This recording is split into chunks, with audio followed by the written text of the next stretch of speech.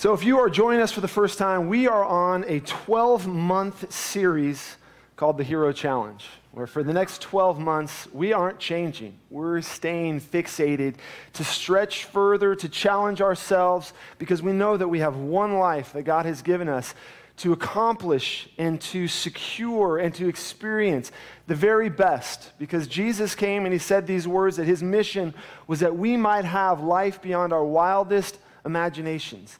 That inside of you, the way that God crafted you, your very DNA structure is exactly what God had in mind when he placed you right here on this earth. But he has something incredible for you and I to do. Amen? Something that, when we start to get it and we start to surrender to it, and it isn't just some compartmentalized thing, but it actually will affect every area of our life. It'll affect our emotions and our physical life. It'll affect every part of our recreation and our relationships. Because for far too long, we have thought of our spiritual life as waffles in little compartments. And we've missed out on really understanding that God desires for us and to get to know us, every part of us, the good, the bad, and the ugly. And he's not scared. Look at your neighbor and say, he ain't scared. He's not scared. God's not scared because he knows that what he accomplished through his son Jesus was everything that you would need to be able to live in the freedom and in the security of what he called you to do and what he called you to be. And when we discover our true nature and our identity in Christ, and we start to surrender to that, and we start to go, you know what, God loves my face off, and I believe that. Yes, I have a past of mistakes and things that I've failed in, but God's not looking at that because he's looking at who you are in Christ Jesus, and that's good news. And God has a way of taking the very mistakes and failures and foibles, even now what you're going through and you could never imagine getting over. God has a way, because he's so efficient, of utilizing that. Has anybody in here ever made a mistake in their life? Both hands up. Yeah, so you're all jacked up, and that's why I like E3 Church. We, if you can go to our website at churchgonewild.com, which I'm sure you have been there. That is true, of course, because we are unique in what we do. One of the things that is, just something I'm super excited about is being a dad. I have 4 kids. Everyone say, holy smokes. I mean, yeah, I do. 4 kids, 16, 10, 7, and 3. And just as of lately, there's a lot of just big-time conversations going on as my kids get older. There's lots of serious conversations. For those of you who haven't had those yet, they're coming.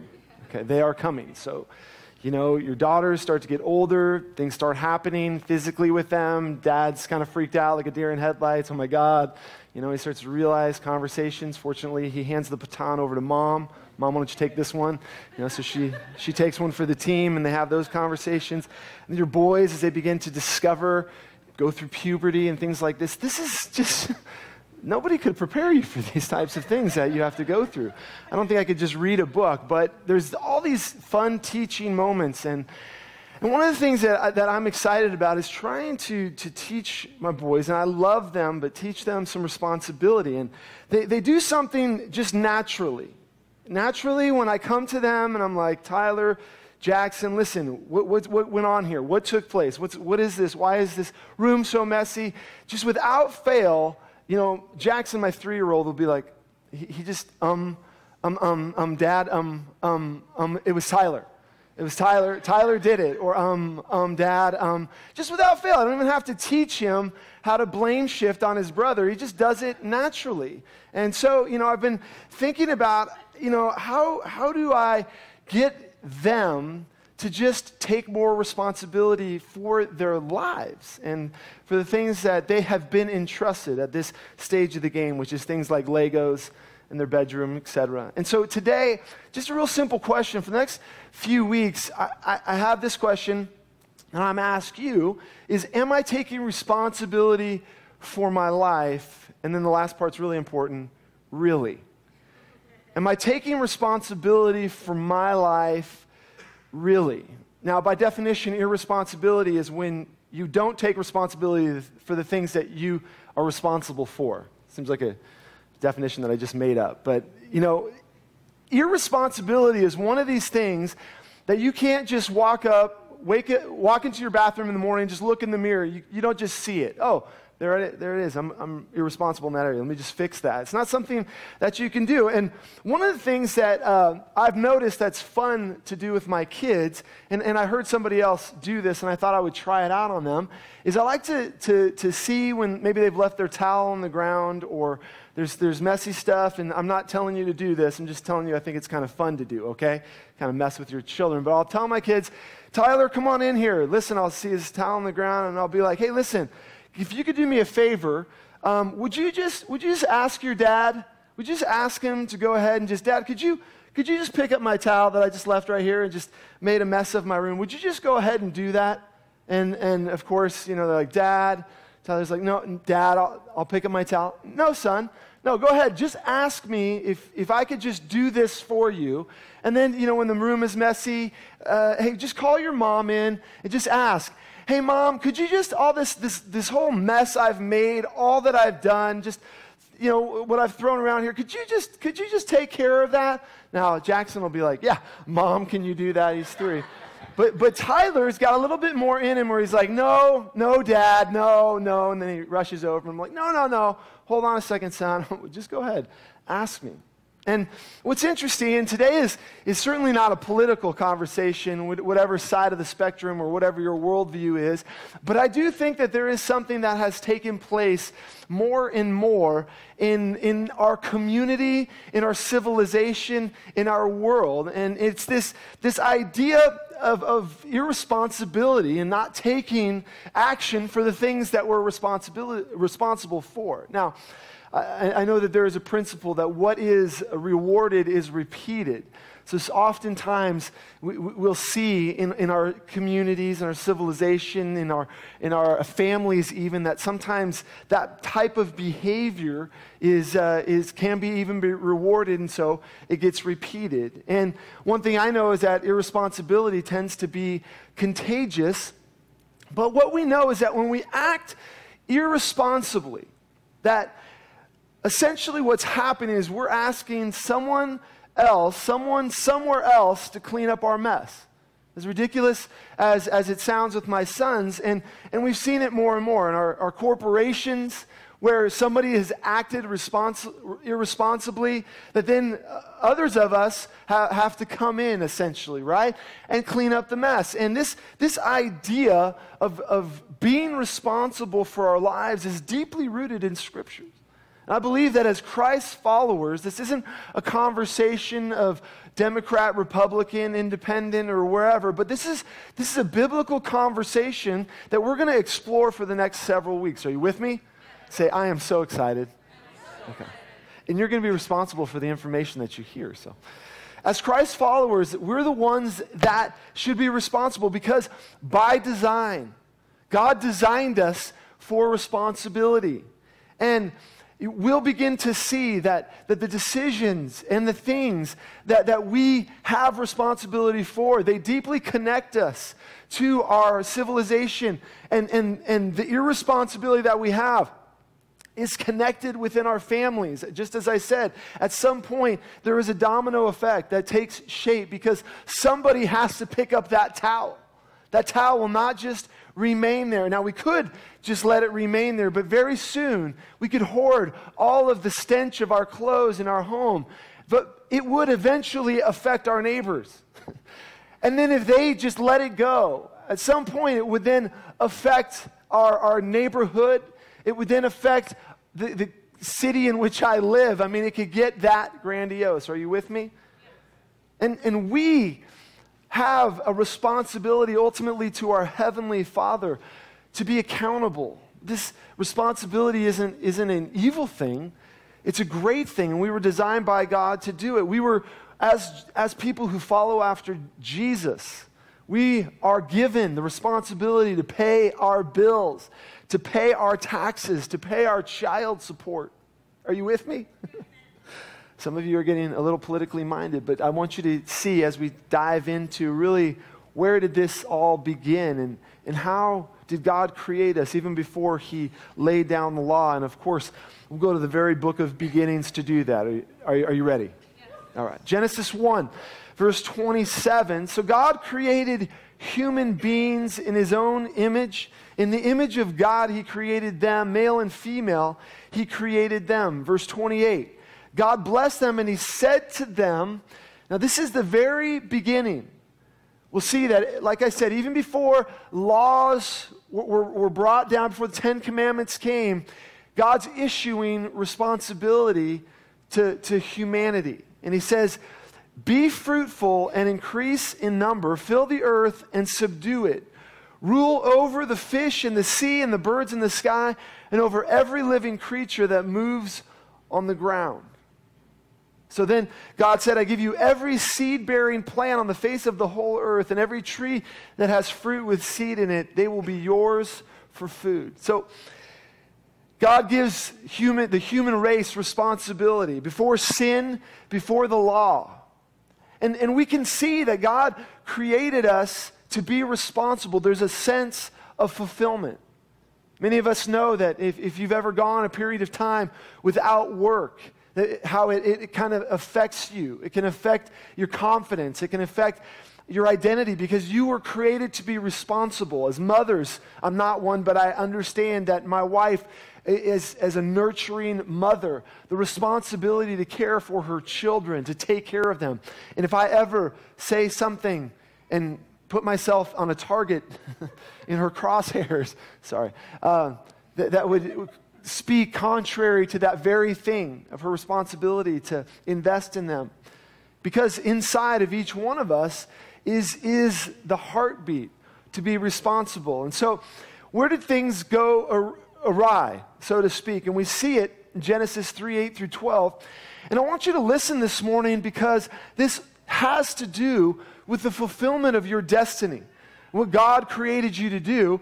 Because for the most part, we inherently sort of sway towards being irresponsible. And we'll see where it began, Genesis 3:8. Then the man and his wife heard the sound of the Lord God as he was walking in the garden in the cool of the day, and they hid from the Lord among the trees of the garden. No one told them to do this. But the Lord God called to the man, where are you? Now we know what took place here. God had issued one statute, one rule, that was not to eat of the tree. And they had done this, and so they're experiencing and feeling shame, and so God is chasing them down. In verse 10, he answered, I heard you in the garden, and I was afraid, because I was naked, so I hid. And he said, who told you that you were naked? Have you eaten from the tree that I commanded you not to eat from? The man said, of course, Lord, I've done this. It was me. Yes, I ate from the tree. I am so sorry. I can't believe I did this. I just acted totally irresponsible. I felt like I was curious, and so I did this thing, God, because you had talked about it, and I just wanted to do it. How many of you know that's not how the story reads? Some of you, if you're not sure, you might want to read your Bibles just a tad bit more. But no, that's not how the story goes. And in fact, if it had gone that way, you and I would be experiencing something completely different. But the story goes like this, and he said, who told you you were naked? Have you eaten from the tree that I command you not to eat from? The man said, the woman you put here with me. She gave me some fruit from the tree, and I ate it. And the Lord said to the woman, what is this you've done? And she said, I know, my bad. I totally messed things up. I'm so responsible for this. No, she didn't. She said, the serpent deceived me, and I ate. So Adam says, it's this woman, and you gave her to me, God. It's your fault. It can't be my fault. It's your fault, and it's this woman. And on the story goes. For years and years and years, we've been blaming one another for everything that goes wrong. Now, whether we like it or not, as I said before, there's a question that we're going to be asking ourselves. Am I taking responsibility really? Let's drive it home just a little bit. Let me pull it into the garage and honk the horn, walk into your kitchen, and see if we can't sort of see maybe where this same question comes up over and over again. I mean, how many of us, just the last job that we had, or the situation or circumstances of failed relationships are certainly not our fault. right? I mean, if we've had a marriage that didn't go right, if we've basically, like I said, a job situation or we're performance, whatever it is, I mean, have you ever said, it's not me, it's my boss? Have you ever talked about the other person or individual? Well, it's counterintuitive to the very design and nature. And while we were designed by God, there is something that pushes us and moves us to be irresponsible and to not take and to shift the blame. We enjoy shifting the blame because if we shift the blame, then we tend to think that we're going to feel better about it. Oh, who screwed this up? Who messed this up? I mean, even this week in my job, I mean, just on Friday, looking forward to the weekend. I was so excited. For those of you who don't know, I'm a bivocational pastor. It's not a curse word. It's just I have a job. Paul was a tent maker, so I'm okay. I'm in good company. And I messed up for my customer. I did, guys. I mean, I wish 8.5 years and doing the same thing, and I messed it up. And I deal with websites and stuff like that. So, I mean, this guy has 40,000 websites, and I just shut them all down. And my inclination, honestly, was to blame my computer. It was to blame some system that I could just do, but it was there. It was there. I wanted to just say, this couldn't be me. But it was me. Has anybody else ever messed up? I mean, just big time, really done something bad? And did you have the same inclination to just, in your mind, to just say it was somebody else? But if our society as a whole, can you imagine if just as a whole, if everyone took responsibility for what they were responsible for? I mean, we wouldn't even need laws. I mean, if everybody was responsible and we look at even the rise we could look at every specific area of life. But if everyone took responsibility, I mean, we wouldn't have any need for rules. Because what happens is irresponsibility always leads to conflict because somebody is going to get blamed. And I mean, here's a question that I ask because we want to introspectively look at ourselves. I mean, have you ever had more respect for somebody who blames somebody else? Have you ever come up and be like, what's going on here? I mean, I don't go to my children and be like, hey, what's happening here? Why are you guys fighting? And they go, well, Jackson started the whole thing. And I went, son, I'm so proud of you for blaming it on him. Way to go, buddy. I mean, do you do that at work when somebody blames you for something that fell apart and you're just, I mean, no. I mean, we don't. But if my son said to me, Father, it is I have offended my brother. I have pulled his hair. I have yanked his toys from his clutches. It is me. I mean, I would be proud of him. I would be more proud than some of the things that happens. So for you and I, we have to recognize as followers of Jesus that we were created to be responsible. We were created to do this. And as we take responsibility for the areas of our lives and we start to own the things that we have oftentimes felt like we shouldn't, whether it's at work and there's mistakes and failures, whether it's in our relationship where we own our emotions, where we take responsibility for where we've offended and we've not lived in accordance with how we should treat one another. As we take responsibility, there is a growth and there's fruit that starts to develop in our lives. Because realistically, blame shifting, all it really does is it makes us, it deteriorates the insides of us. As we shift it on someone else, there's a conflict that begins to take place inside of us. And you can imagine whatever the repercussions as you take responsibility. I mean, God begins to show up. His favor and His grace begin to show up. I mean, they're already there, but instead of being masked, you start to operate in your God-given design. And even though you feel like, how could something good come out of this thing, you don't understand fully how God operates and how He moves as you take responsibility for the areas. Now, let's look at it more broad. I mean, how does this affect the areas that we're talking about in the Hero Challenge? I mean, physically.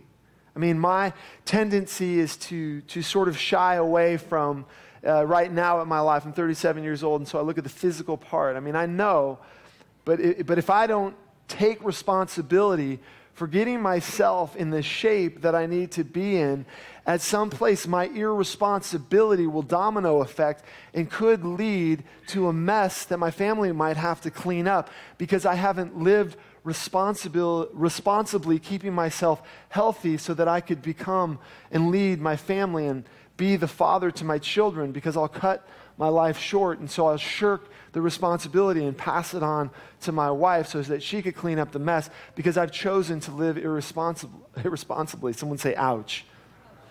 In the area of spiritually, if I choose to live irresponsibly and not take on the very attitude and heart, as I shared with you last week, I talked about we had a massive emotional blow up in my home because we lost our dog, our little Puggle, for about 3 hours. And my son, we had to walk the streets. My 7-year-old is just crying. I'll never, all the things that he would never do again to his dog, who he loved. And I'll hug him every day, and we will walk as one, and I will never treat him. I'll feed him every moment. It was just so sweet. And he was breaking down, and Mom drove around, and he's crying. And we were talking about last week, if we just had a heart for the lost, the way my son had a heart for his lost dog, eventually we found him, and it was sweet joy in my home. But if we take responsibility for the fact that God has given us good news, how shall they hear without someone proclaiming good news? That if we choose to live irresponsibly, the things that we sometimes tend to do as people who follow Jesus is we would rather wave banners and fly flags and buy chicken than sometimes we would want to go to our next door neighbors and to love on them the way that God instructed us to be responsible for the sphere that God placed us. Tell somebody, you're not responsible for the fruit, you're just responsible for the seed. Plant a seed and let somebody know that God loves them, He values them, He cares for them. You're not responsible for them to respond to that. The Holy Spirit will do that work. But if we continue to live irresponsibly, then what will happen to our communities? What will happen to the people that surround us, right? I'm sure we've all heard the statement, if good people do nothing, evil will win. Well, God's given us not a soapbox and a bullhorn. He's given us a heart full of love. Romans 5:5 says that the Holy Spirit has shed the love of God, the love of God has been shed abroad in our hearts by the Holy Spirit. So it's in you. Just like ragu, it's in you, right? And we have a responsibility. We were designed to share God's goodness, God's grace. Now, some of us, because we've been raised in a perspective where we have this idea that God's up in heaven with a lightning bolt waiting to get people, and, we've heard people be more sin conscious than they are God conscious because maybe they've not got a revelation of the love of God, that 1 Corinthians 13 is not a standard of conduct, but it's actually descriptive of your Father in heaven. Love is patient, love is kind. It's not self-seeking. That's not your behavior conduct to check and go, I stink. It's actually your Father in heaven and His responsiveness and the way that He relates to you. Can I get a oh yeah? And it's when you come in contact with that same love abides inside of you. And yes, you cannot love that way, but empowered by the Holy Spirit, you have the ability to let that love flow through you. How do I know? Because I've let it flow through me.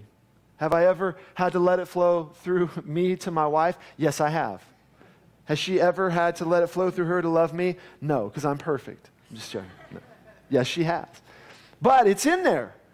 It's in there. When we get out of the way and we let our hearts respond to it, we can love people that way, right? The Holy Spirit's there. I mean, we have an incredible comforter and guide to navigate who knows the hearts of man, who gives you words to say, to encourage, to build up. And if you feel like you've got a word to tear somebody down, that's not Him. That's not the Holy Spirit, right? The Bible says that God's given us the gifts of the Spirit to comfort, to edify, to exhort. That's what He does. He builds up. So sometimes when you see some person on the street corner tearing people down and telling them that they're all sinners going to burn or whatever it is, I can tell you that is not the heart of God, right? The heart of God is to love people. Listen, God, what did He say? Let's tell the world. Just look at someone and say, we got to tell them that God is not in heaven counting people's trespasses against them. I mean, that would have done me a world of good several years ago. I mean, anybody else? If I would have known that one thing, if as a kid, my parents were like, God is not up in heaven counting your sins against you, son. Now, some would be like, oh, we just gave that boy a license to sin. No, the problem is that what we feel like is when we tell people how good God is, that they're going to go crazy. And the truth is they might. That might happen for a little while until there's a correction that takes place and you start to have a relationship with God and you start to understand his love for you. And now you take his word and you go, God loves me so much that he sent his son Jesus to die, to be buried, and to raise again. And I can become his child because of Jesus and what he did. It's not about me. Let me check out this life that he's called me to live that's supposedly beyond my wildest imaginations. I can surrender to that. So responsibility. We have a responsibility. Now, all of these things, remember, because God always leads us to the best possible way to live. You believe that? I mean, God is leading us to the very best possible way to live. So when we're responsible for our relationships, when we're responsible for our time, when we're responsible for our families, and we say, you know what, I'm not going to let somebody else clean up the mess, but I'm going to take responsibility for these things. God begins to show up and he begins to do incredible things because grace begins in really humility. Now, what I want us to do this week is I want you to listen to your own words as it relates to blame, whether it's your health, whether it's your education, whether it's your performance at work. I just want you to listen and to record, just possibly that you might be blame shifting in some area instead of taking responsibility, right? I want you to listen to those conversations and ask yourself a question again. Am I taking responsibility really? Have I blamed the government? Have I blamed some failed something or other? Have I blamed that boss and that situation for my destiny and my purpose? Did I blame my husband or my wife? Because you were designed to be responsible and you were crafted by God to be able to take action and to be able to respond because God has incredible things for us to do and he has incredible areas for you and I to move in and to minister, and they start in responsibility. Would you bow your head and would you close your eyes with me? Heavenly Father, we thank you for the opportunity to come and to hear and to listen, and that we could bring our lives in harmony, in rhythm, with your word and with your plan. And they start in taking ownership and taking responsibility. Father, many of us, we find ourselves, we live in the past. We live in fear as a result of being irresponsible. Some of us, it's kind of eaten away at us. It's eroded our confidence. And even when we hear the words, we give voice to the fact that we are in you, Father, that we're complete in Christ Jesus as a result of some areas, decisions where we've sort of shirked our responsibility, we still feel less than. Father, I thank you that your grace and your mercy, they're new every morning. Father, I thank you that they endure forever and ever and ever. And this morning, in light of your word, that we can come boldly to your throne of grace and we can receive forgiveness. We can receive your mercy. This morning, if you're here, maybe there's areas where you have sort of let things go or situations, family, whatever it is, where you've spent conversations being irresponsible. I don't have to sort of paint the picture, but if that's you and you would say, yes, it's me, would you just lift your hand just as far as saying, yeah, that's me, thank you. You can put your hand, thank you, you can put your hands down. Anybody else that would say, yeah, that's me? Okay, thank you. Thank you. Well, the great news is that God's mercy is new. And this morning we can breathe in, drink deep of it, and we can experience it, and we can make a shift, not a blame shift, but we can make a shift to say, you know what? I'm going to take responsibility. This is how I was designed to be, so I'm going to own that. I'm going to own it in whatever area it is that is sort of coming to mind right now, where you can make an immediate choice, a decision to say, you know what, I'm going to be responsible. I'm going to be responsible because if I don't, then someone somewhere is going to clean up my mess. And I'm not willing to let that happen any further. Heavenly Father, I thank you for our hearts being open here this morning to be honest before you. God, would you just begin to move in our hearts and our lives in a supernatural way? Would you help those who've been struggling with pain, addiction, Father, struggling with areas in relationships, whatever it is, God, you're the master of knowing our hearts. Father, would you begin to shine your spotlight? And would you begin to flood into our hearts with your goodness, with your love, with your grace, so that we can have the confidence to step forward, being responsible for what you've given us in Jesus' name. And everyone said, amen. You can open your eyes.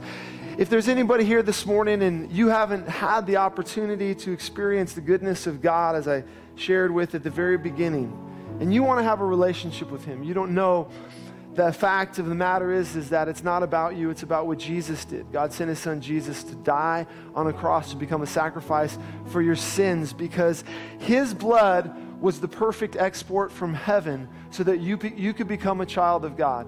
And Jesus died, he was buried, and he was risen again so that you could experience new life in Christ.